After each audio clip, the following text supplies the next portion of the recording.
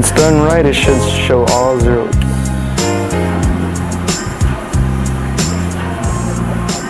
There we go, set. Get our rod.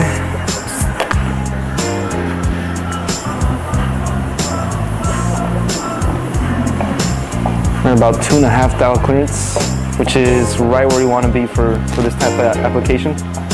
Factory specs is they're real tight on the rods. They're like 1,000 clearance.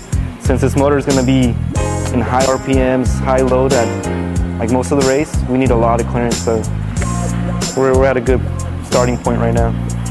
As far as B and K goes, the K series needs to have everything basically dialed in. The B, you could alter your clearances a little more since it doesn't like to have too much clearance like the K's, like in race applications. But the K is up there. It needs to be exact with your measurements.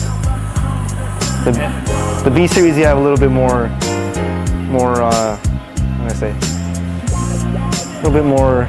Your scale of oil clearance is a lot. It's a lot. It alters more than the K. This mock-up should take about half a day, like 4 hours, because I'm doing oil clearances, piston to wall measurements, dome volume, basically every measurement that I need for the motor. So we have all our specs. That's what I'm doing today. So it should take 4 to 5 hours.